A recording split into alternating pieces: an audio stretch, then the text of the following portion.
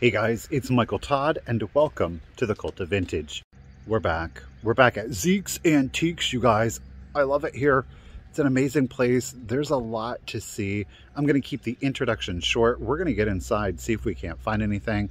I have found some amazing ephemera here before, and I've actually found some antique Austrian ceramics. So I'm excited to see what we find today.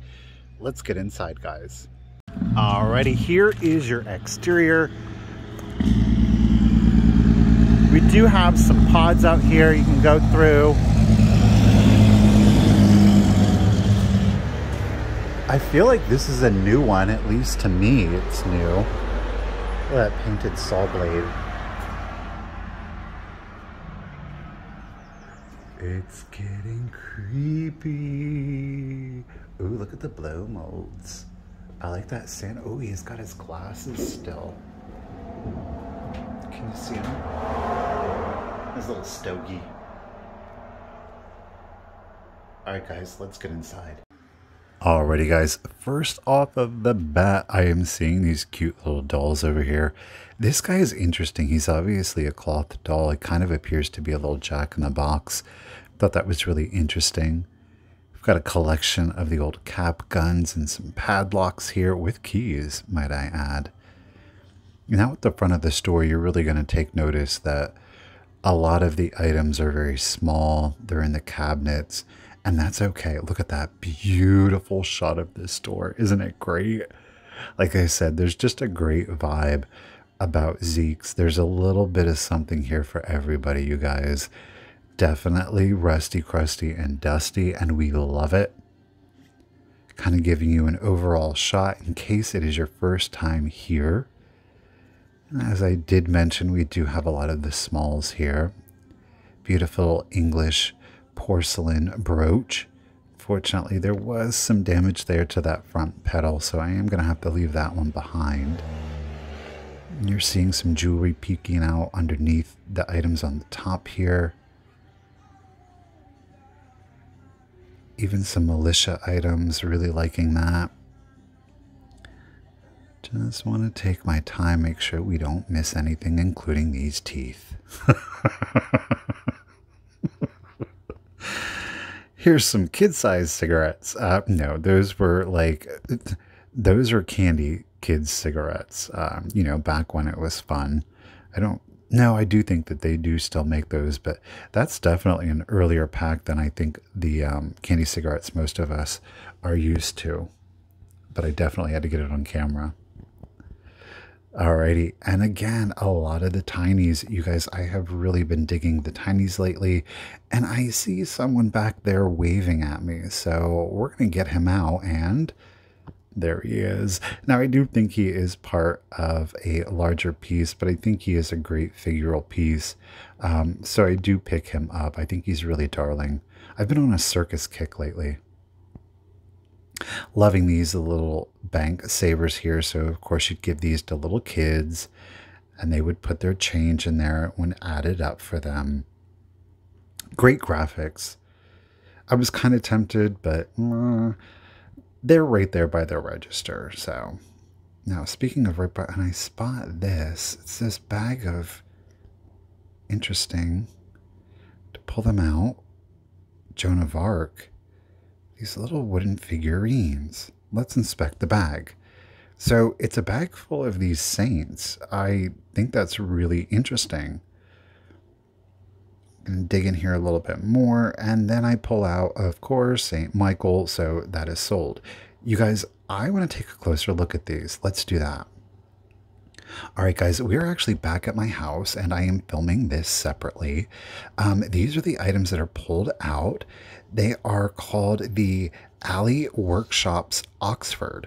Now, once upon a time in the 1900s, the early 1900s, there was kind of very much this Diagon Alley, this secret little alleyway of artisans, small craftsmen in Oxford, England. And you had to get there by going through a business's door. So it wasn't necessarily just open-aired alley. It was very closed in, and the artisans that would work there would sign their pieces Alley Workshop Oxford.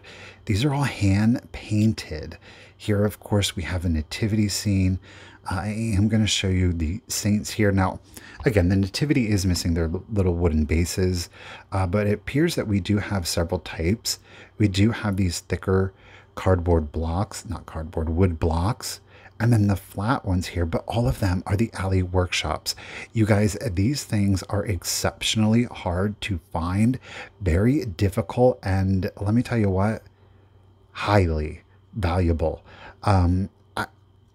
This is just one of those items where you feel a sort of honor in being able to have found them. Now it's really going to be about, look at the detail on that. Now it's going to be about making sure that I'm able to get them, you know, to the right home. There is, like I said, there's some exceptional value on these guys. I think there's a Canterbury Tale set that's up for, I think, about 2,000. There is 6 pieces of Alice in Wonderland that's at 555. Those are the only listings of these figurines, and we have a whole bag. Had to show you those in more detail. Let's get back to the store. All right, guys, picking up where we left off. Oh, like I said, I have been on a circus kick, and I don't know what it is, but all of the circus stuff is wanting to pop out at me. Now, this is a little bit more of a contemporary circus poster, though the graphics are absolutely wonderful on it. I kind of regret not getting that. That's a bit of a disappointment. Jeez, Michael. We got a few more here. The graphics, I do like the elephants. See Ticketmaster, and I was like, oh, that's definitely contemporary. And I will spot here and point it out to you in just a second that it does in fact say Ticketmaster in smaller print at the top there. You can kind of see it. Yeah, Ticketmaster outlet. So we're going to leave those behind. Isn't that a great shot? Great vibe. Love it.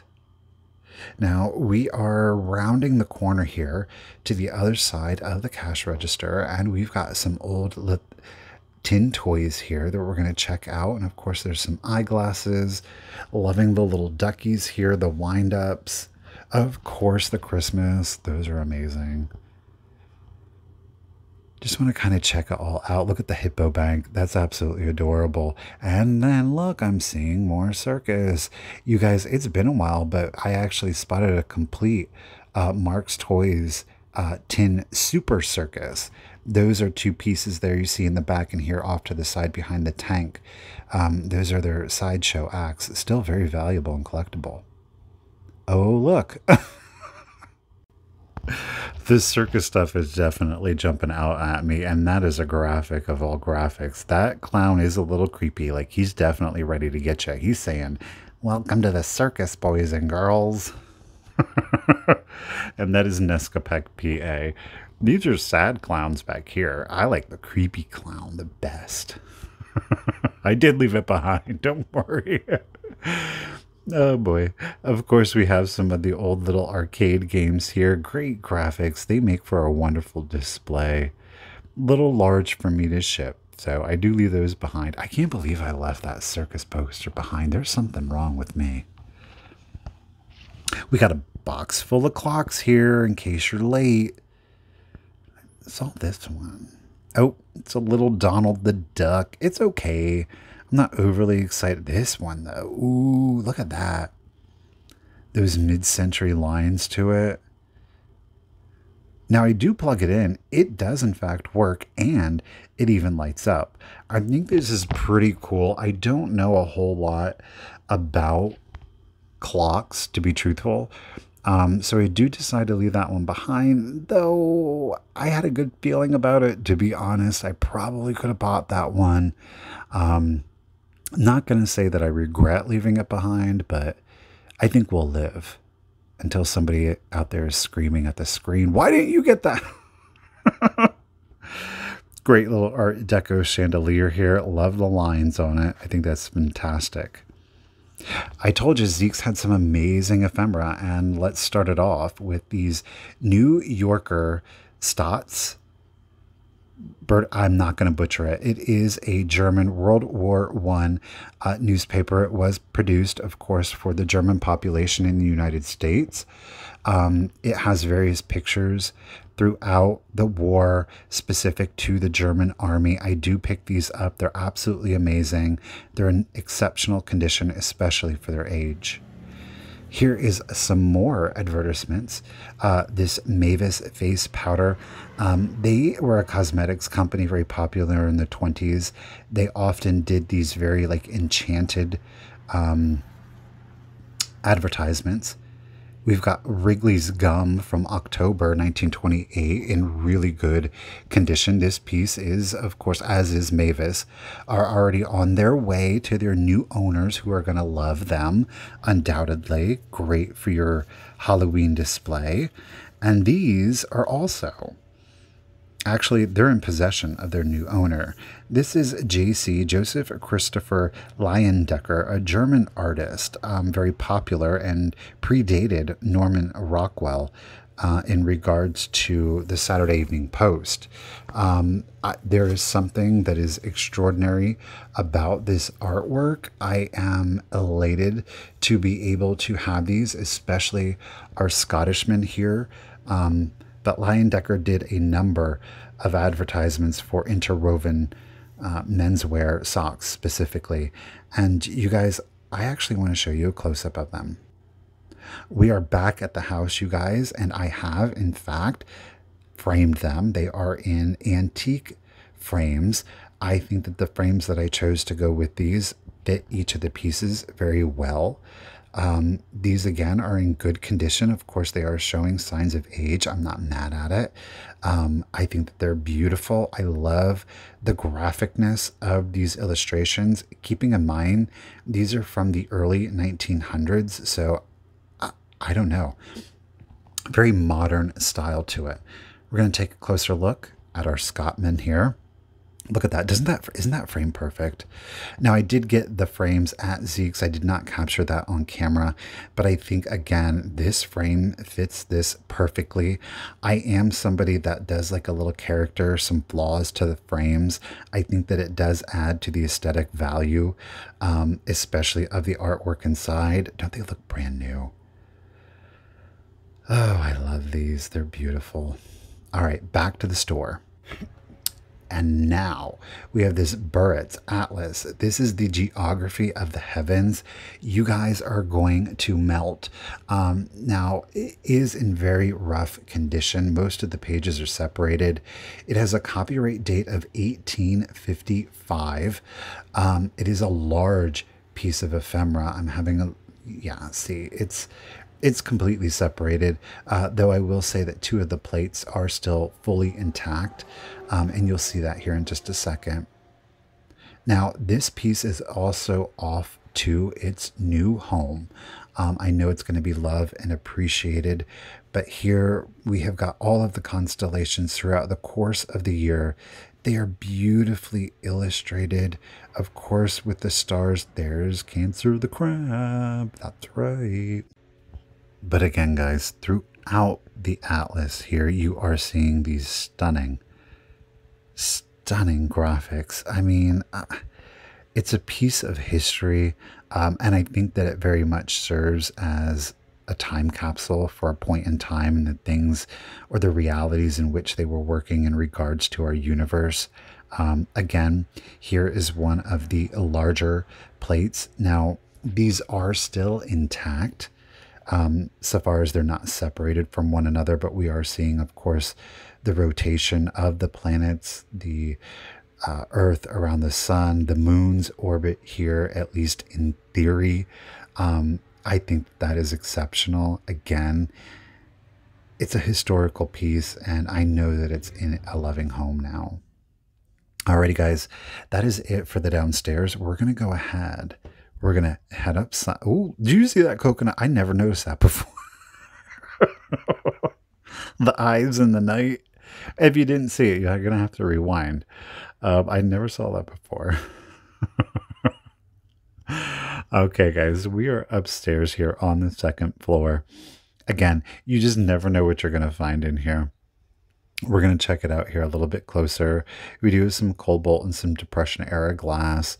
There are some frames I actually went digging through there. Thankfully, Kelly, one of the co-owners, was able to pull some off of the wall for me, and I did purchase those. I ended up selling the prints that were in there, so that was cool to be able to do. Got some beautiful pink satin glass here with a little purple hand-painted pansy. I was going to snatch it up, but there is some damage there to the piece, so I am going to leave that one behind. But that would have been a steal at $4, let me tell you what. Loving the lamps that we're seeing back there. Ooh, that's a cool frame. I didn't notice that. Well, that's a little too small. We have moved on to a second part. A lot of this stuff over on the second floor, specifically to the right as you enter, is going to be more dedicated to the kitchen. But you always want to check it out. You never know what has kind of snuck its way in there. Or I mean, shoot, I've done very well with a lot of the cutlery, specifically like that mid-century or the Bakelite handles. Have done very well for me in the past. So I always do keep my eye out for those. Look at that rye flour sack there. That actually is pretty cool. That would be neat if you kind of framed that, kind of like a man cave or even in a kitchen. That would go very well, I think. And we're going to cut over here to the second room. You're going to see a lot of crocks, mixing bowls, larger pieces in here. The old nut bowl. Who did not have one of these growing up with all of the utensils, the cracker? And then, of course, you had your like little tools to get your nuts out. Oh my goodness, that just screams Christmas time to me. I don't think anybody really ever does that anymore. Do you remember that? You could go to the grocery store and buy like bags of mixed nuts. Like, do they even still do that? I don't even know if they do. Everybody's like, no, I don't want to work for it. Just give me in a can. It's a shame. It's a shame, folks. A few salt and pepper shakers there, but didn't really see anything that captured my imagination. A lot of meat grinders. Don't know what's going on there, Zeke. I might be a little worried now. Alrighty, guys, we're about to exit out of this room, and as I do, boom, this is actually facing us. It is this Woody Woodpecker animation cell. Goodness, I thought that was pretty cool. It is, of course, signed there in red ink on the brown, so it is a little bit more difficult to see, but it is present. Alrighty, we have now moved on into the toy room. I love looking at the vintage and antiques. There is something to be said for the toys. I think especially given a certain era, there is such a whimsy and sometimes a bit of a crudeness in regards to it not being like overly refined. So it almost has like a craftsman or a folk art feel to that. Even mass-produced toys. I think that is so charming. And I love, again, just looking at those pieces. Got a little bit of everything here. We even have a framed ballerina there. I mean, because why not? Darn it. On the opposite side here, we've got some doll houses. Little Mickey and Minnie. They look to be a little contemporary. Loving the little model tool chest there for the little handyman in your life. Got a little rubber face monkey. I don't think that is Zip from Rushton. I think it's a different toy company. I love the wooden ones with kind of like the applied decals to those. Those are super cute. Those Campbell babies there, those are composition. A little out of my price range. Now, I did see this one. It was Ludo. I mean, look at the graphic on there. And then I saw retro range. And I was like, reproduction. Oh, yep, there's a barcode. But I still want to check it out. Look at those graphics. And the game board's a little disappointing, not going to lie. Back you go, reproduction. Oh, but do you spot that? Yeah, that's right. We got a little mint green chenille baby blanket with a yellow giraffe and a pink leash. Of course, we're going to get this. It's in really good condition. There's no pinholes. There's no stains or tears. So yeah, we're going to scoop that one up for sure. We're right back to where we were. You can see the chenille is now missing. I'm going to check it out here. Don't really think that I'm missing a whole lot. This Mary Go Zoo is very like little people knockoff. Probably some toy company wanted to try to capture the magic, and I don't think it happened. This little guy is absolutely adorable. Look at the condition of him. Yeah, and he is priced based on that condition. I mean, that application, that sticker there, oh my gosh, look at the horse.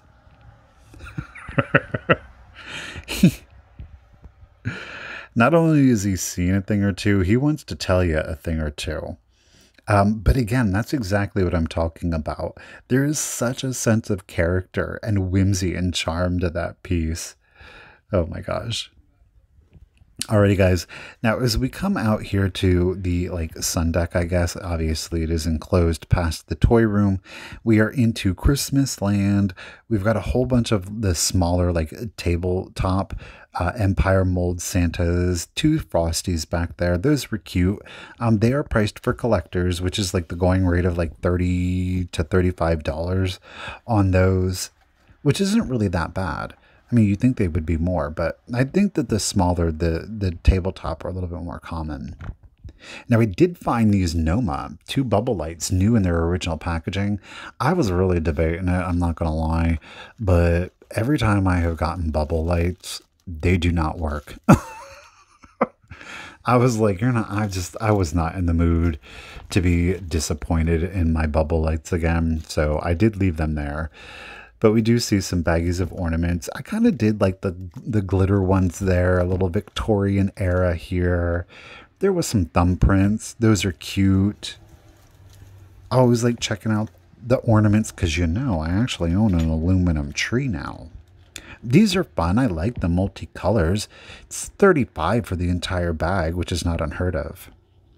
Now, these were highly unusual. There are these tiny little hand-blown opalescent flowers. We have green and clear. Yeah, I'm going to get them wrapped in wire. And I found like the world's tiniest little bisque Cupid. He even has his little wings and a little mark. Yeah, we're going to get that. All right, guys, that was building 1. We're about to head over here to building 2. This is part of Zeke's Antiques. Remember, we got to look both ways. Okay, I think we're good. All right, I'll meet you inside.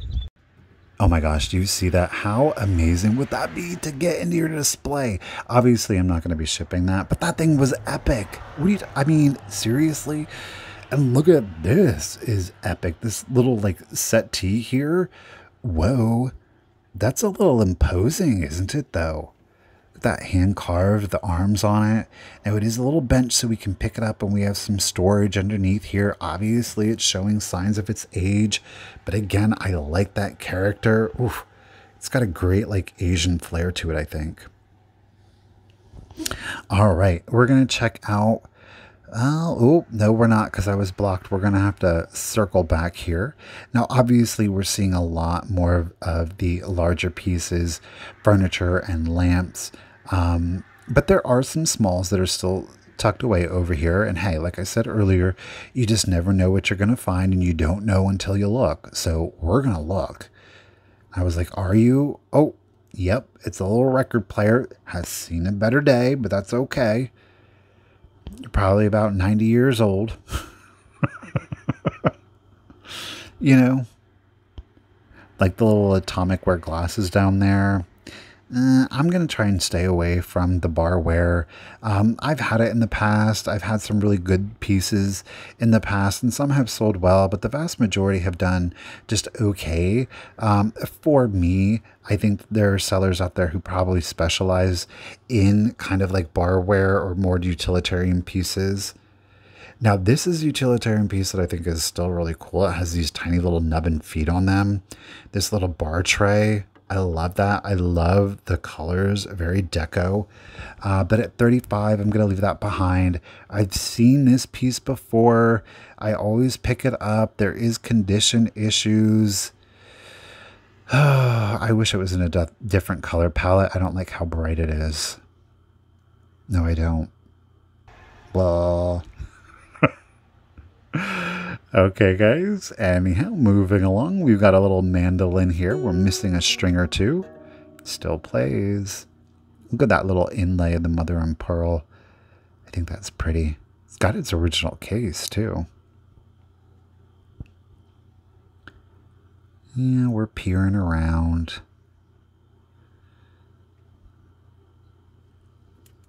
Again, we are looking at much larger pieces here. Look at this old organ. Oh my goodness. Couldn't you just imagine that being played? Not the costumes, but the clothing that people were wearing when that was being played. I do like that tapestry-backed chair there. I kind of miss that in real life, I will admit. That's a bit disappointing. Yeah, that's okay. It's pretty thin, very thin glass, and not the kind of thin glass that, you know, was purposely made that way. Yeah, don't really see anything. We're going to head over here behind the register. Check out this antique cash register. Isn't that great? Alrighty, guys. So checking out this stuff back here.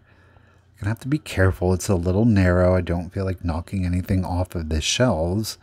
And then I do spot... Oh my goodness. What is... Oh. Okay, so she's interesting. It's reading 1900s, early 1900s, late 1800s, though I do think it's more of a contemporary, more of like a 40s, 50s piece when they kind of harkened back. And then I see this little bird. Look at him, grumpy pants. What are you so grumpy for? You're too cute to be grumpy. Ooh, 3 eyes. Yeah, I'd be saying ooh, 2. Geez, sometimes I feel like 2 is more than enough. Oh, yeah. Look at that. The Lennox. These little jam jars. Aren't they cute? And they've got their little spoons. Now, these actually do pretty darn good online. There wasn't a price on them. And quite frankly, I was a little freaked out about carrying this across the road. But look, it does have its original serving tray to it. Isn't that cute? Oh, I love it. I gotta say, Lennox did some really good pieces in the late 80s, early 90s. Now, I do spot these cards. These are going to be the last thing that I do find. They're these exceptionally weird, like, charade cards. So, yeah. We got some interesting stuff. Show how your dad acts when he shaves with a dull razor. Like, okay. So, yeah, we're going to pick these guys up. And we're going to wrap it up outside, guys. Here we go. Well, guys, I think that is going to do it for today's video. I know we didn't get a lot, but I think that there was some really cool things to see. I always love coming to Zeke's. It's got an amazing ambiance to it, and that is definitely worth the trip. As always, if you've made it this far and you're not already subscribed, go ahead and subscribe. It's free. Don't forget to give me a thumbs up, and you guys, everybody down in the comments, let me know what your favorite find of the day is. I'd appreciate it. And until next time, guys, remember, keep it rusty, crusty, and dusty. Bye, guys.